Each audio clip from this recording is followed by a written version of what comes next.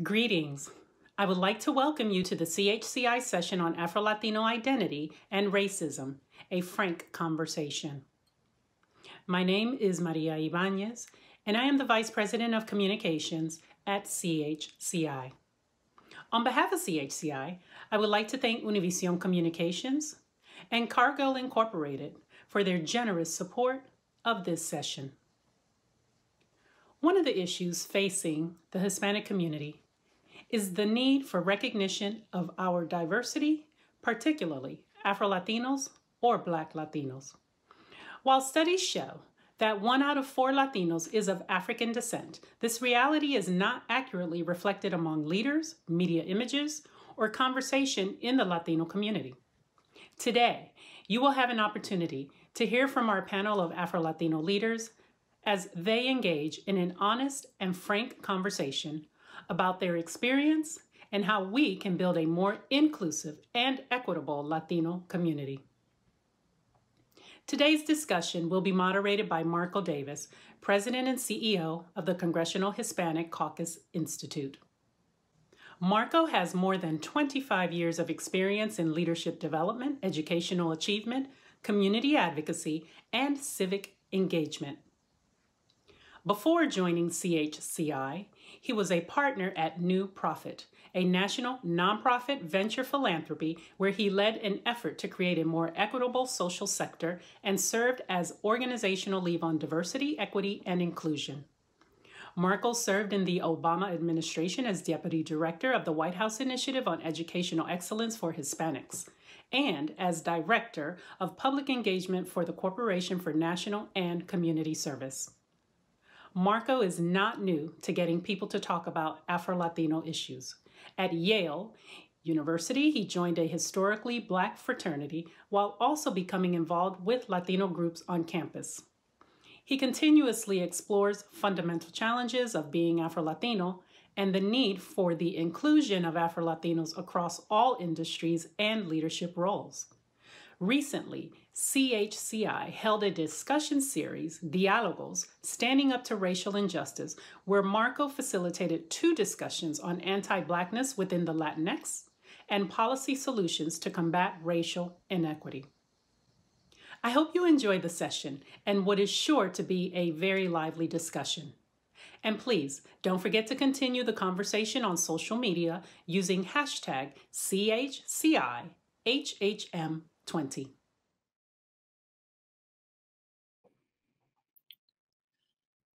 Hello, my name is Marco Davis. As you just heard, I'm the President and CEO of the Congressional Hispanic Caucus Institute.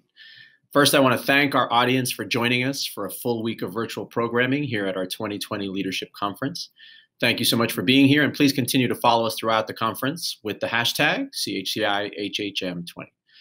We have a great 2 more days of a wonderful conference ahead, but for now, we're going to get into a conversation on Afro-Latino identity and racism.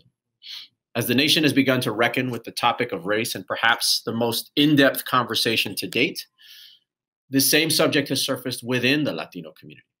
As a result, I believe we're coming to terms with the racial diversity of our own population. So at CHCI, we decided that if we're going to commit to eliminating racism from society in America, we need to make sure to talk about race and racism entre nos, within our own community, and overcome that, especially because many of us are supportive of the Black Lives Matter movement. We believe that we're allies for the Black community in America, and yet sometimes we haven't had that conversation among ourselves. So today I'm proud that we're going to have a lineup of panelists, all of whom are Afro-Latinos. This is an entire session comprised of Afro-Latinos, yes, including me, as you might have heard in the intro video. We're going to have a frank conversation about our experience in this nation, in our own communities, and about what we can do to help advance the diversity of our community and to help, again, eliminate some of the racism that we find that exists not just in the United States, but throughout the country. I'm delighted to be joined today by a group of leaders and friends, and I'm only going to give the briefest of introductions because we've included all of our speakers' full bios on the website. In fact, I recommend that you click on their photos on the website to not only learn more about them, but in fact, there are links to their social media handles so you can follow and engage with them directly.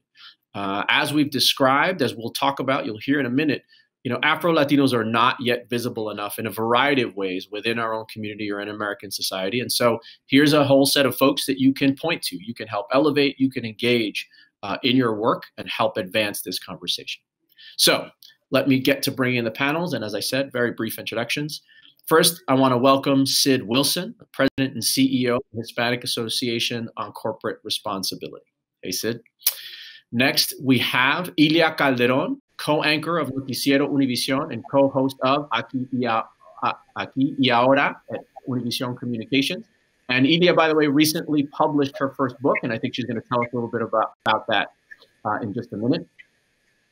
We also have Catherine Unger, Vice President of North American Government Relations at Cargill Incorporated. And last but certainly not least, we're pleased to have Congressman Adriano Espaillat, who represents New York's 13th District. He, by the way, also serves in a leadership role with the Congressional Hispanic Caucus as CHC Whip. And so we're very grateful that he works with us here at CHCI quite a bit. Welcome, everyone. Thanks for being here. And by the way, for the audience, please feel free to submit questions for our panelists with the Q&A function on the side, and then on the comments you have, use those in the chat.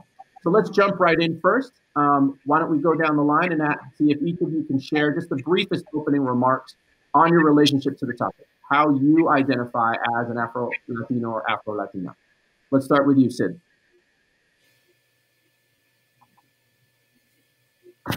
Thank you, Marco, and thank you, everyone. I appreciate the invitation on a topic that's really very important and a topic that doesn't get discussed enough, Afro-Latinos in America. For me, as the son of two Dominican American parents who came to the United States from the Dominican Republic to achieve their dream of opening up the first Dominican medical practice, and raising me not only as a proud Dominican but also as a proud Afro-Latino. For me, this connection is one that a lot of Afro-Latinos can relate to. The reality is that as President and Chief Executive Officer of the Hispanic Association on Corporate Responsibility, Marco Davis and I are the only two Afro-Latino CEOs of any Hispanic organization in the country. And I only became CEO 6 years ago, and then Marco Davis afterwards. So up until that point, there has never been Afro-Latinos leading Hispanic organizations. And this is important because while we advocate on Hispanic issues, when we take our suits off, when we dress casually, shorts, chancletas, T-shirts, and we go outside, we're Black in America. And as two Black men, we experience the same issues that impact African Americans throughout this country. And so I look forward to talking about this topic because for me, being an Afro-Latino is about the fact that I embrace who I am as a Dominican, as a Latino, but also the fact that my ancestry traces back to Africa. Thank you, Sid. Powerful words. Ilia. Well, I'm a proud Afro-Latina, and I think we have a little problem, and that's why I love moments like this and conferences like this, because with the beginning of the Hispanic Heritage Month, we all begin to see, many celebrations, forums, recognition of the cultures, the ethnicities, and it's now the time to celebrate the power in our community, but the power of the Afro-Latino community. For decades, the Afro-Latino community has been like invisible during these celebrations. This has, had an impact, negative impact in our countries, and that's also followed, the United States when we immigrate to the United States. According to the Pew Research, 1 out of 4 Hispanics has African roots. So we must talk about and have these uncomfortable conversations for so many.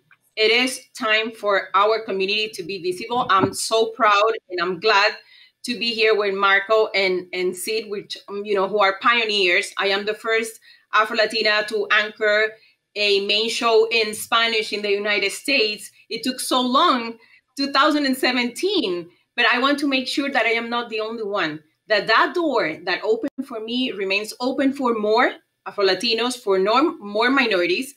And that is a part of one of the reasons why I published my book, My Time to Speak, because it is hard for us to reach these positions. 3-4 times harder than it is for a white person to reach this position. But we need to have allies on the decision-making side. We can study, we can work, we can, double shift, whatever you name it. But if we don't have allies on the decision makers, we are alone. So we need to work together and make sure that these windows and doors remain open for new generations. Thank you, Ilia. Thank you for sharing your story via the book. So no, My Time to Speak, right? You said is the name. So make sure to pick it up. We're happy to support that and promote it. Catherine, over to you. Yeah, hi. So my father is Black and not Latino. My mother was born and grew up mostly in Puerto Rico. And like Sid, because of my accent and because of the way I look, most people immediately assume that I'm not of Latin descent. So my experience in the US has been largely colored by that. However, my background has given me a perspective that most Americans don't have, and it's left me incredibly aware of not only how Black Americans are treated, but also how Latin Americans of African descent are treated. And, we talk about, for example, Equal Pay Day for Black women. That hit in August, for those of you who didn't know. For Latin American women, it won't hit until October 29th. And the question that immediately popped into my head when I saw that is, when is Equal Pay Day for Black Latin American women, for Latin American women of Afro descent? How much farther behind October 29th is that date? And so, as Sid said, this is a very relevant discussion. It's one we don't have often, and I'm really excited to be here. So thank you. Thank you, Catherine. And Congressman Espaillat, speaking of firsts. Well, thank you. Thank you, all the panelists. First, race matters. It continues to matter, and it has mattered, and it will continue to matter as we move forward. It mattered when Juan Rodriguez, the first immigrant in 1613, a man of color, came to New York City. And it matters when people like Arturo Schomburg created one of the most important depository of research in the Afro experience in America, and the Black experience in America. But I think that in many ways there is a misrepresentation that that race is ethnicity, and they're not. They're separate.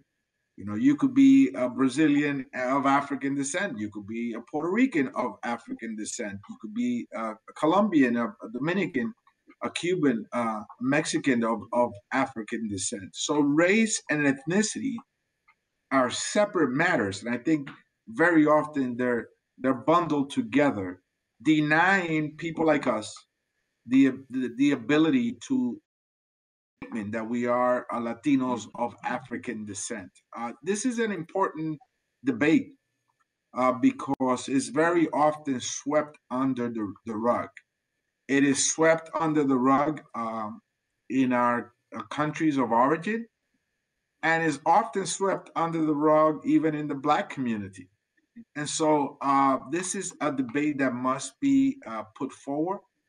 It must be cleared. It must be discussed out there in a transparent and genuine way, that race and ethnicity are separate items. And so as such, you have countries where you have large segments of Latinos of African descent, yet they're considered Brazilians or Dominicans or Puerto Ricans or Cuban or Mexicans, and their race is often ignored. So this is an important issue. We should not be denied our ability to claim our race and ethnicity at the same time. Thank you so much. And before I continue the questions, I know, Congressman, you're going to have to jump off a little bit early. So before we go back to the panel and to some of the questions I prepared, and by the way, again, audience, we will have some time for Q&A. Just wanted to ask to make sure to give you a chance.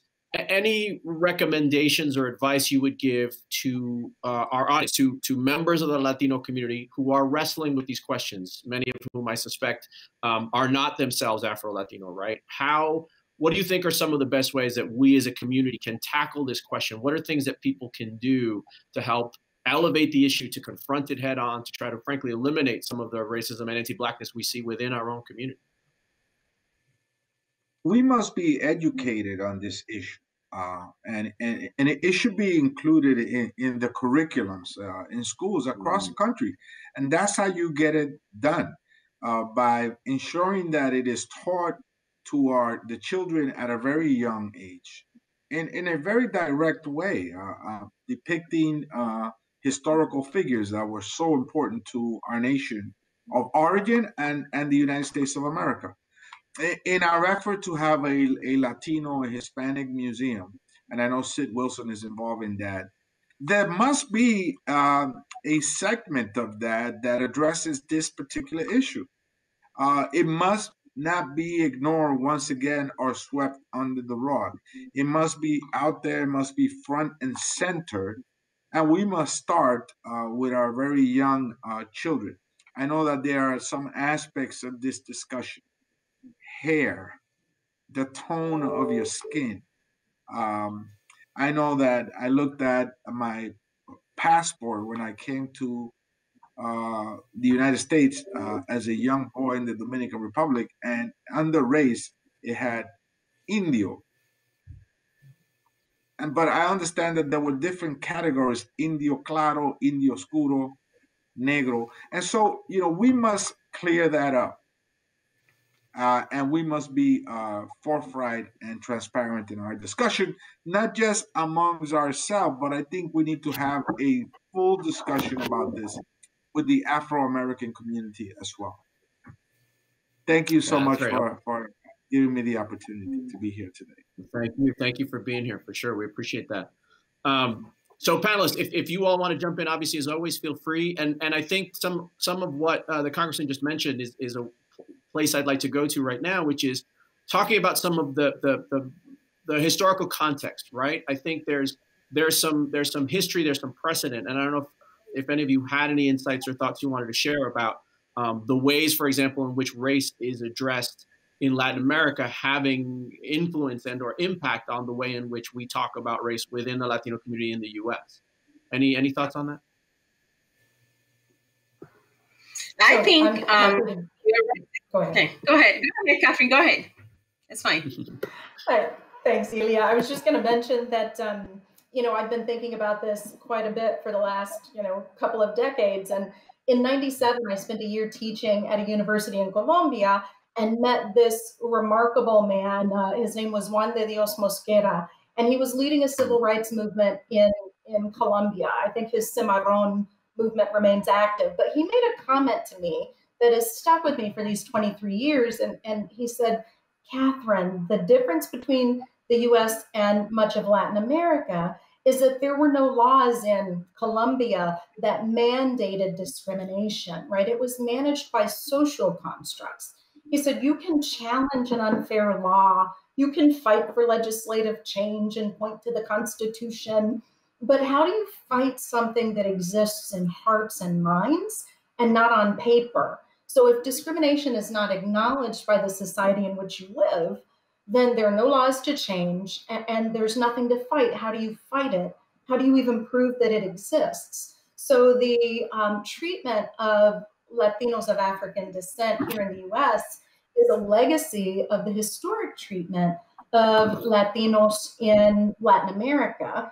And if there's been this denial that that discrimination even exists, oh, we didn't do what the US did. We didn't put laws on paper.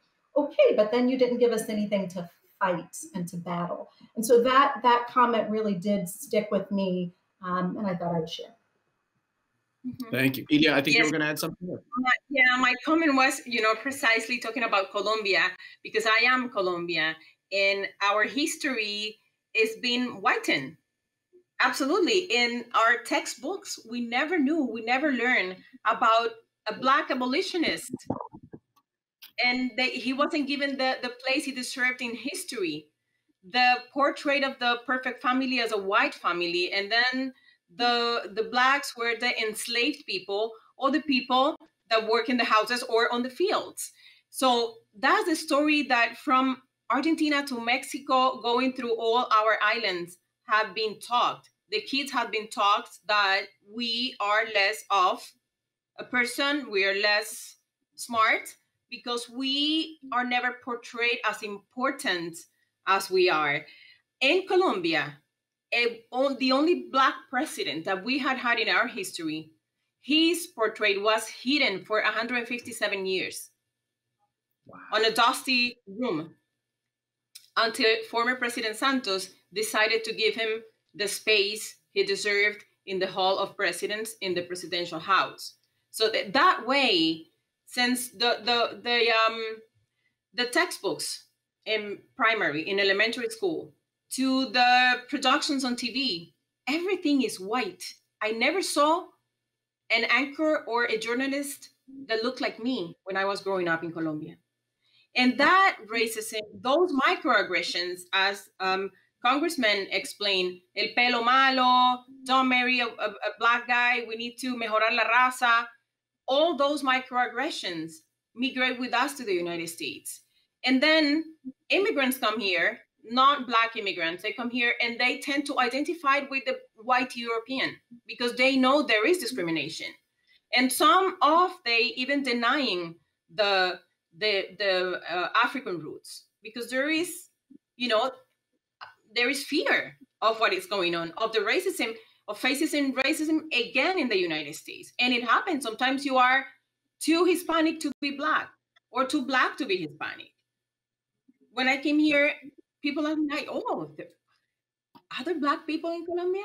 Because Colombia doesn't tell the story of the Black community. So we need to reinforce, we need to change education. We need to teach even the non-Black kids about the important figures of our community, of the Black leaders. Yeah, thank you for that. And so bringing that, now to our present experiences, I know my experience, similar to Catherine, because of my particular heritage. My father is Jamaican, my mother is Mexican, right? So my father is not technically of Latino descent, he's a Black American.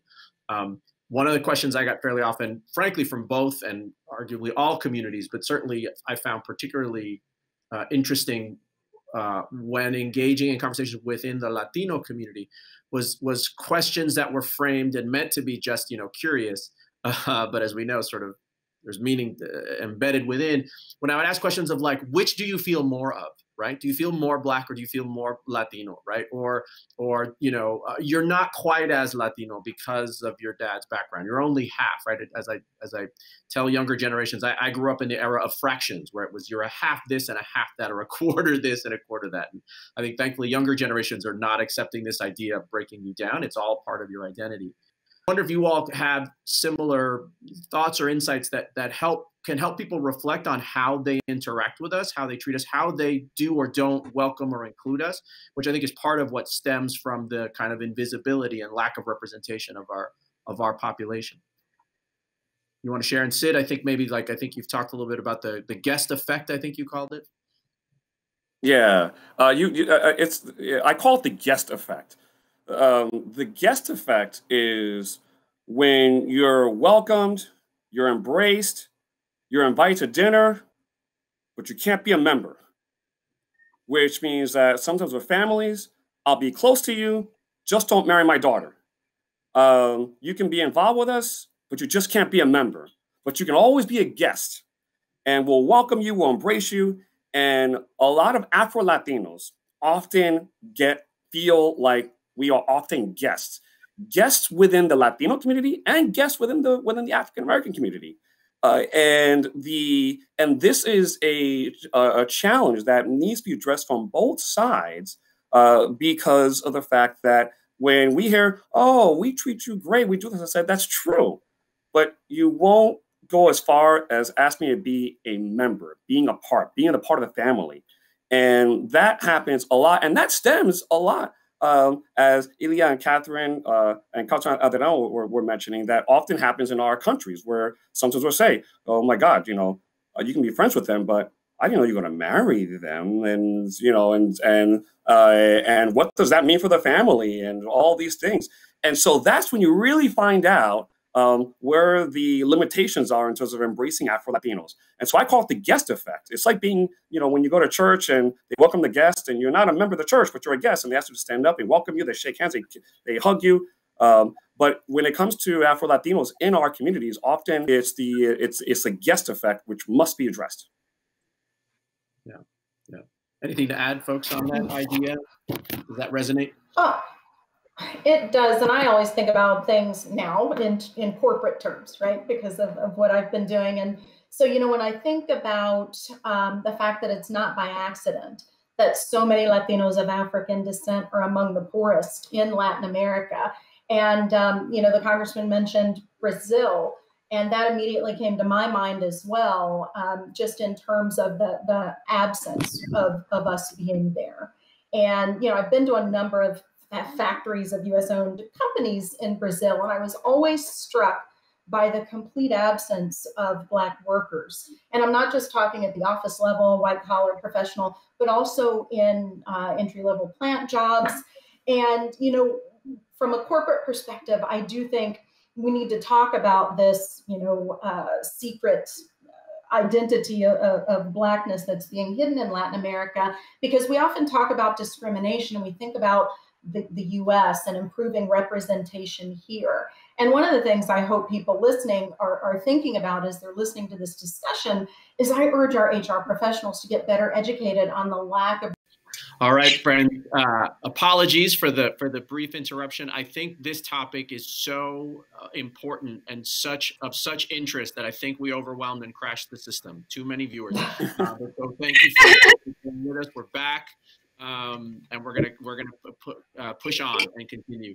Catherine, you were sharing, and I think we caught most of it before the system froze. But you were talking a little bit of I think. Well, let me give you the word and not put words in your mouth. But you were sharing about this experience.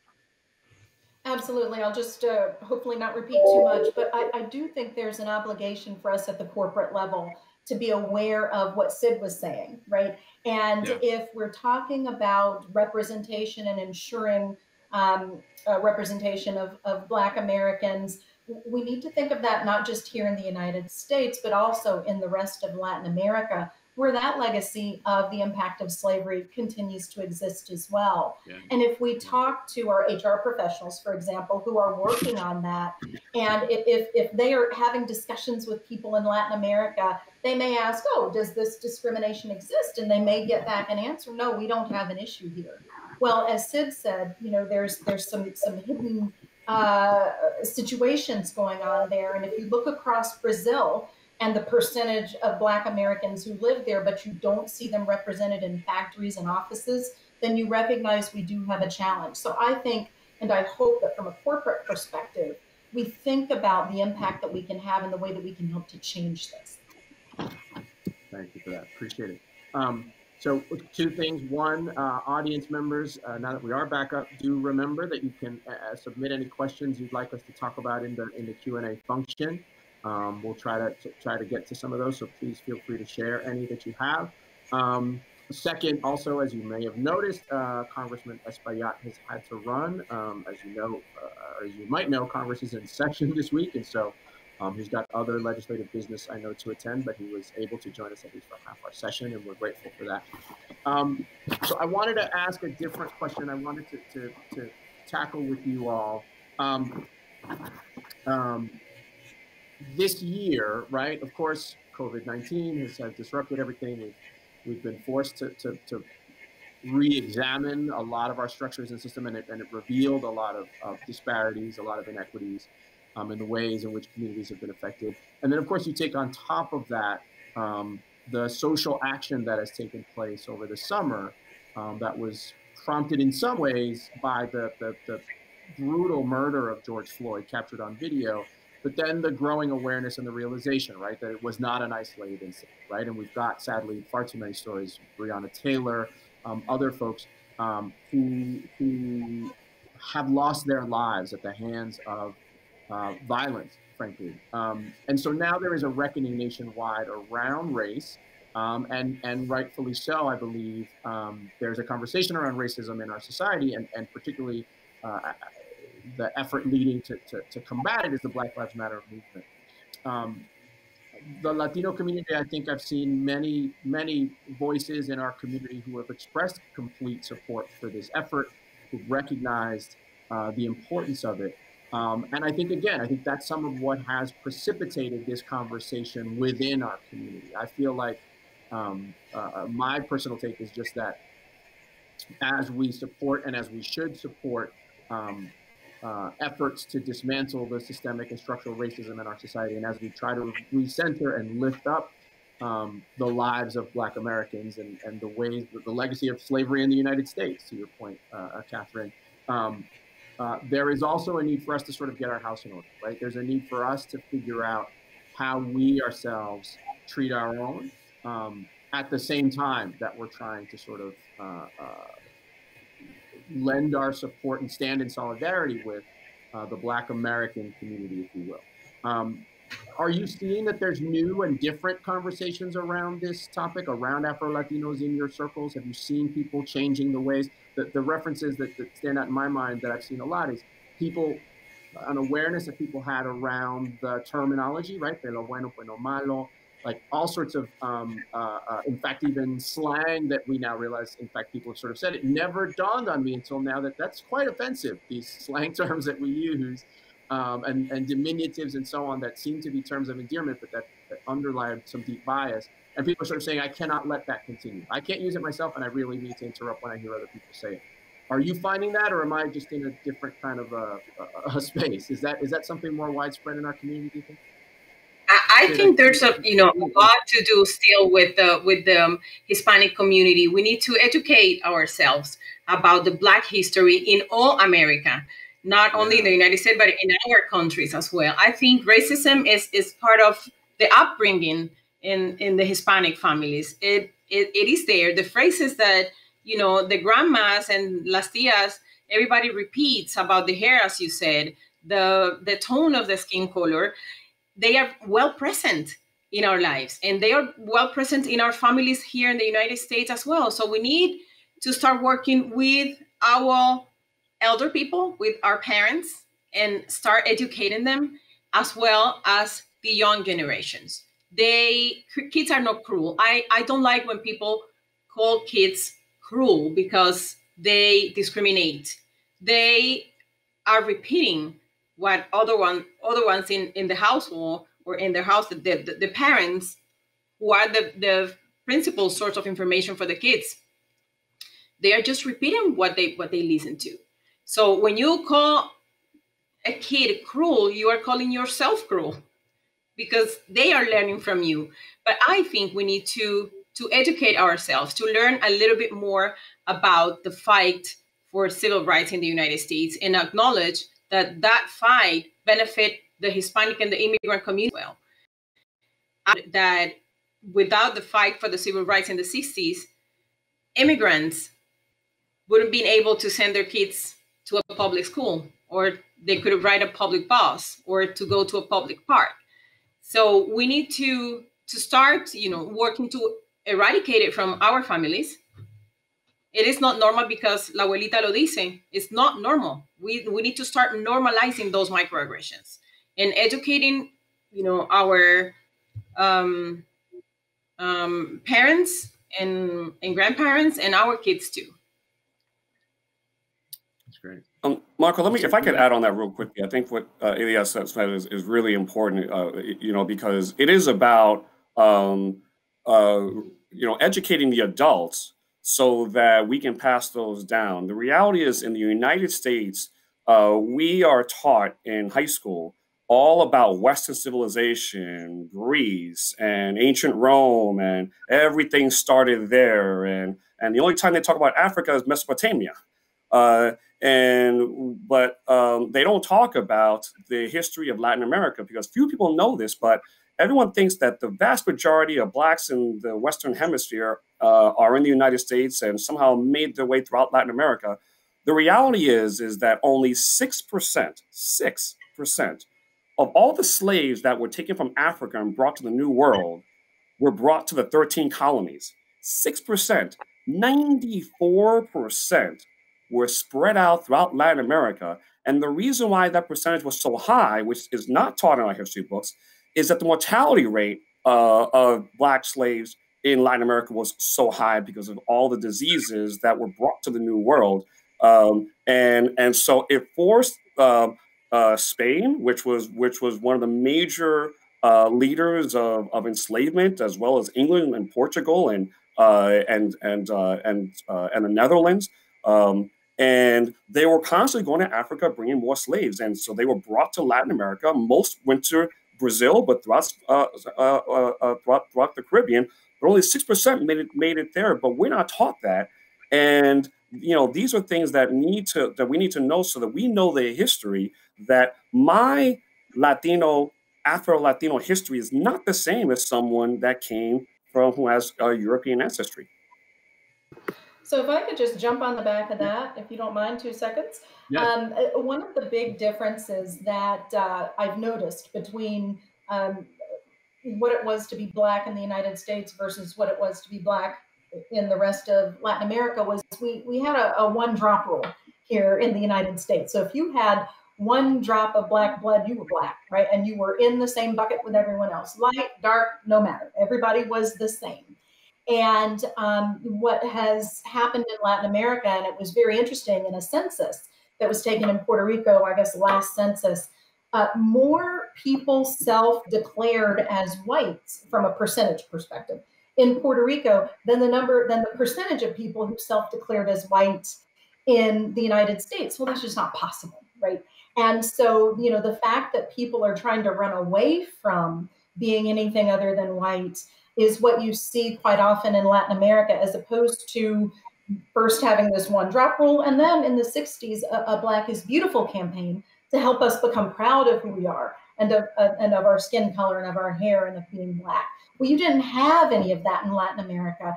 And so, as Elia says, if you can help lighten, right, the family, you've done something great. And that's something that I think has not been directly addressed. And as Elia says, has to be directly addressed if we're going to do anything about it. Yeah, thank you. All right, so I've gotten a few questions from the audience that I want to try to work in and see if folks can tackle. Thankfully, I think some of them we've addressed, but I want to raise some other ones.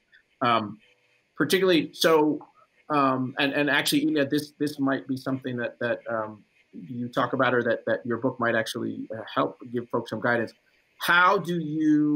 What advice do you have for fellow Afro-Latinos about how to advance themselves professionally, to achieve leadership roles, particularly, obviously, given that there's the bias and racism that exists, that sometimes we have that added sort of challenge and barrier to overcome? Are there insights and thoughts you all would have to share with folks?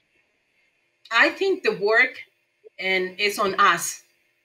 We need to use these platforms and bring this conversation.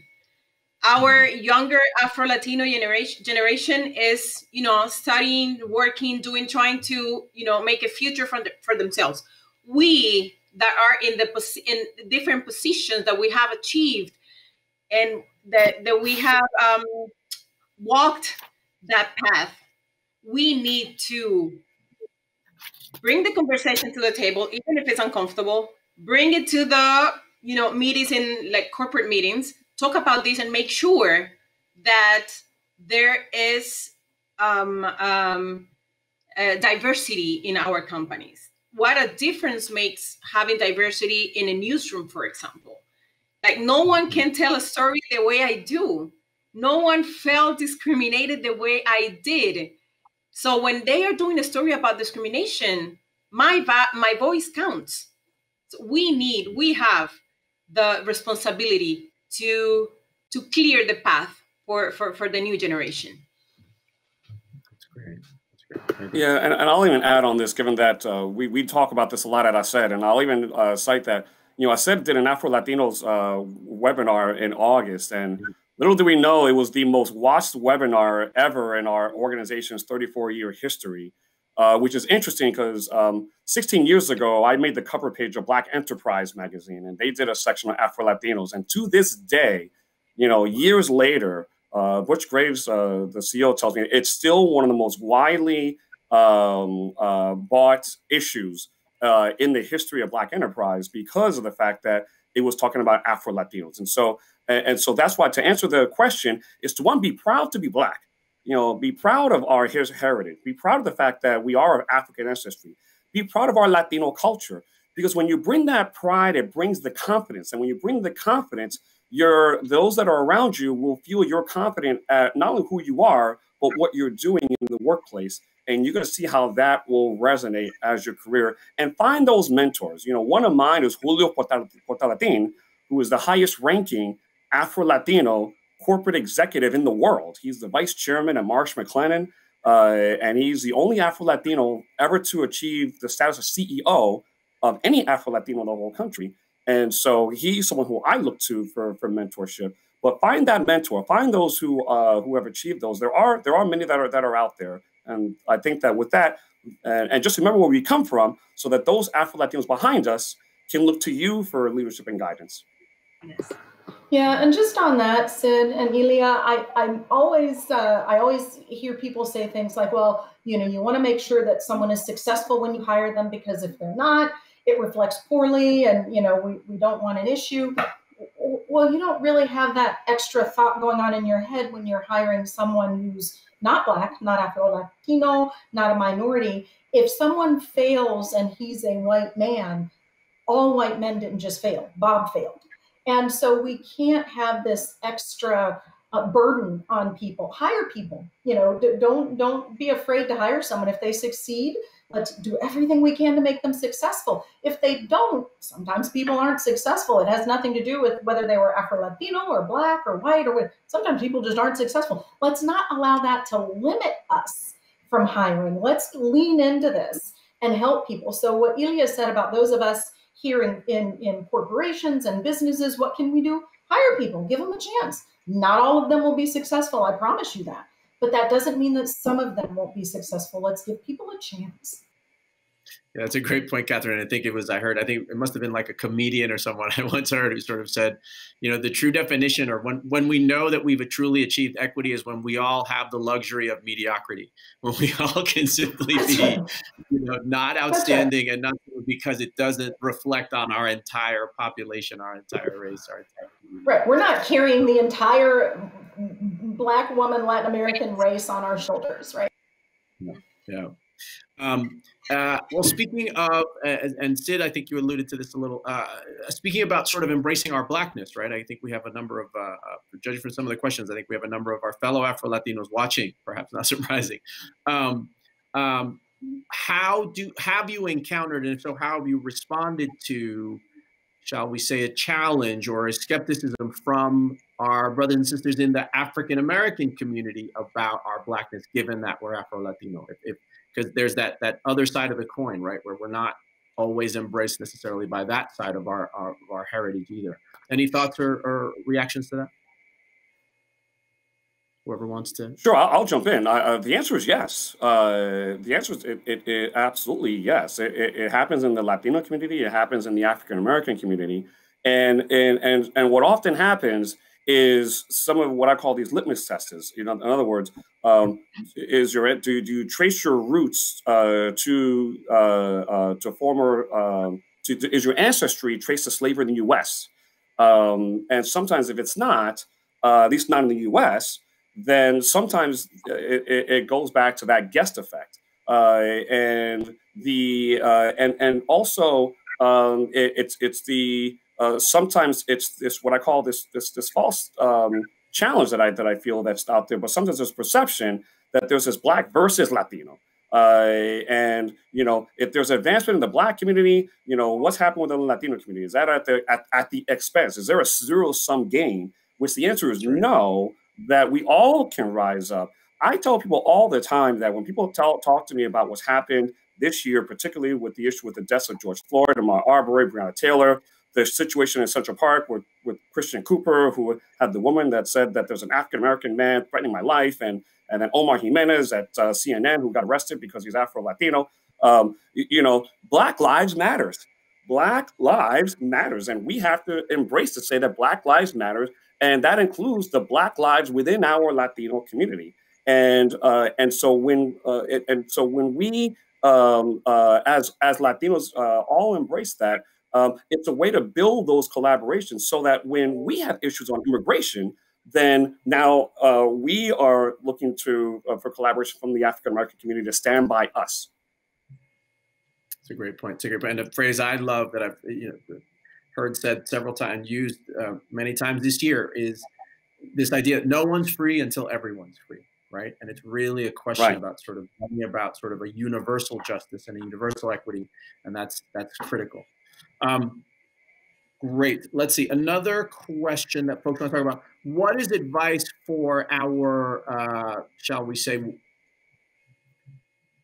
it's sometimes referred to, I know there's controversy around it, but sometimes referred to as sort of white Latinos, right? Or say non-Afro-Latinos, maybe.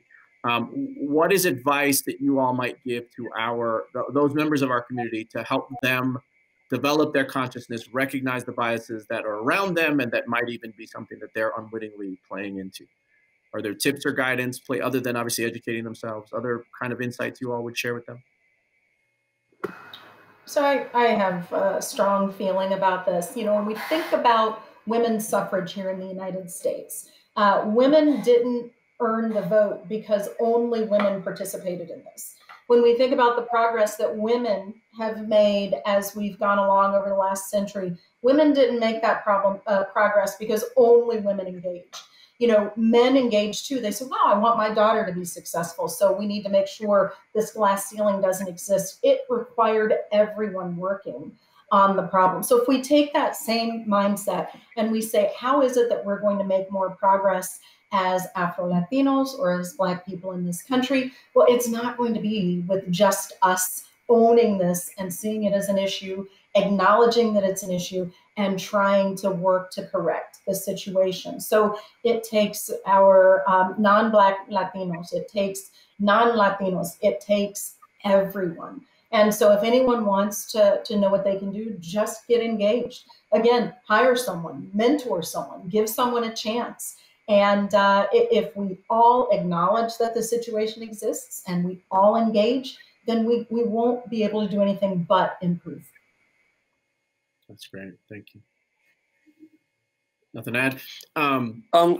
Real quick, I'll just add quickly, is also just to, for those Latinos that are not Afro-Latinos, know our history. Go to Loíza, Puerto Rico. Go to Samaná, Dominican Republic, or Barahona, where my family's from. Go to Cartagena, Colombia. Go to Veracruz, Mexico. All of these cities in Latin America, which were the centers of Afro-Latino culture, because then by understanding us, you'll know how to embrace us. Mm-hmm. Yeah, and it's just like, do not ignore this uncomfortable conversation. We need to address it. For a lot of people, racism is like taboo.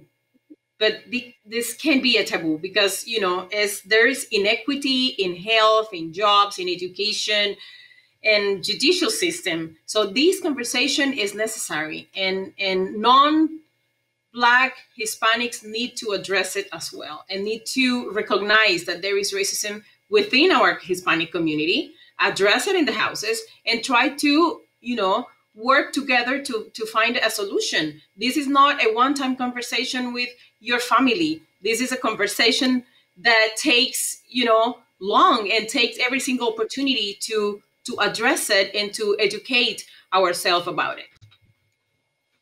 That's great. All right, so Marco, I forgot one last thing. One last thing. I'm sorry for one quick one, and that is Latino and African American organizations need to think about the diversity on their boards. If you're an African American organization, you have no Afro-Latinos. If you're a Latino organization, you have no Afro-Latinos. You don't have the full diversity and the full picture. And so I call on both communities to make sure that there is diversity on your boards. And of course, for the non-diverse organizations there, that you need to have diversity on there and make sure that you're thinking about Afro-Latinos. It's a great point. In fact, and feeds right into my last question here that some folks have talked about as well. What is your advice for how we increase the visibility and the representation of Afro-Latinos, whether it be in front of the camera, right? So maybe you may have thoughts on that in terms of increasing diversity in media, but also in corporate America, right? In not just nonprofits, but in corporate boards, right? In corporate C-suites, et cetera. How do we help elevate the Afro-Latino population so that both they achieve greater leadership, but also, again, so that they're in more visible positions, so that, in fact, more folks encounter them and it becomes less of a surprise to folks to know that we're here? I think it's time for marketing and commercial experts to understand that diversity is not simply Hispanics, that we are part of an important part of the Hispanic community. Afro-Latinos, we need to help push Afro-Latino businesses, push the economy, push, support women that are, the head of the house, and make sure that, everybody's able to, have their businesses, own a house, grow economically and financially, and keep the economy moving. As I said before, the decision makers need to believe in the power of diversity, not only in my industry, but support kids in school, colleges, scholarships, mentor, as Sid said. That is, really important to start a grassroots for, a better treatment for our Afro-Latino community. That's great. That's great.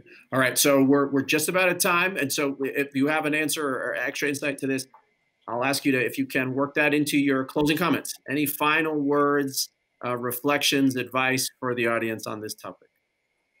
You want to start, Sid?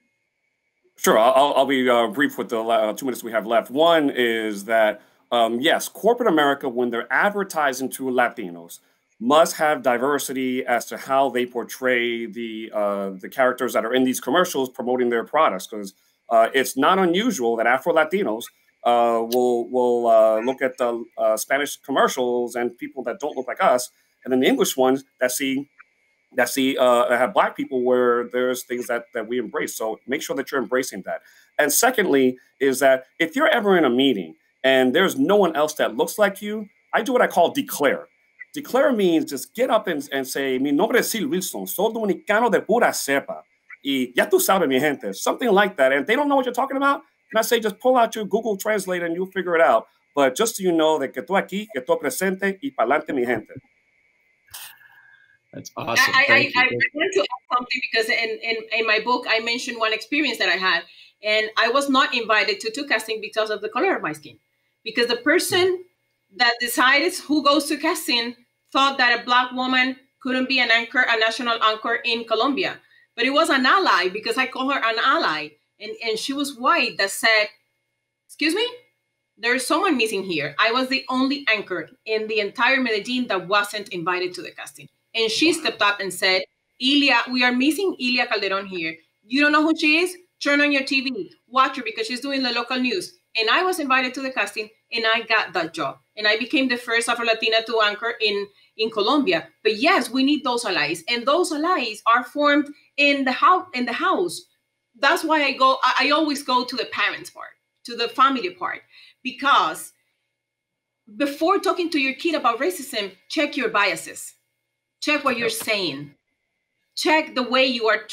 Do you talk about equality? Do you talk about, in which way you approach racism? So check your biases before talking to your kids. Let them, say what they think and start a conversation that is really necessary, because we all need an ally. That's great. Catherine, final word. Sure, I guess I'll throw in there again the corporate perspective. As we go back to our corporations, let's urge our leaders, right, to be an ally, as Elia said, and something that our CEO did once, again, dealing with women. He got to a panel and there were all white men on the panel, and he said, I'm just not sitting on this panel. If you want someone, you can have someone from my team who's a woman or who's someone else. And I think it really starts there. So let's not only focus on women in the situation there, but how do we extend that to make sure we're seeing the same gaps when it comes to Afro-Latinos. And again, from a corporate perspective, we've got such an awesome responsibility because there's so much good work we can do using that corporate, I don't want to say club, but corporate opportunity. That's great. One Thank more. you so much. One Black books that talk about prominent Black people are not only for Black kids. Read to your kids the history of the Black people in America. Absolutely. That's a great point. I don't want to say anything else. That's a great point to end on. No, for sure. We need to know our history and we need to know our context. Well, that's all the time we have. Thank you so much to my panel. Sid Wilson, Ilia Calderon, Catherine Unger. Also want to thank Congressman Adriano Espaillat, who joined us earlier and who was able to be here for part of this. It's been a really powerful discussion. Let's continue it online. Remember, engage with us, continue to tweet and post using the hashtag CHCIHHM20. Also want to encourage you all to attend the sessions for the rest of today and tomorrow. We know there's many more important conversations in our community being faced and that we're providing solutions for. Remind your friends that they can still log in and register for free to join us. Simply going to CHCIHHM.live. Actually, that's now our website. They can log in, register, and they can even see sessions from earlier this week that are now available for replay. So please pass that on. And of course, don't forget to join us on Monday, September 21st for our gala celebration, 6 to 8 p.m. right back here on this site. And again, remember, being registered for this conference means you are registered for the gala. So there's nothing more you'll have to do than log back in. So thank you, everyone. Have a great rest of the day and rest of the conference. And we'll see you all soon.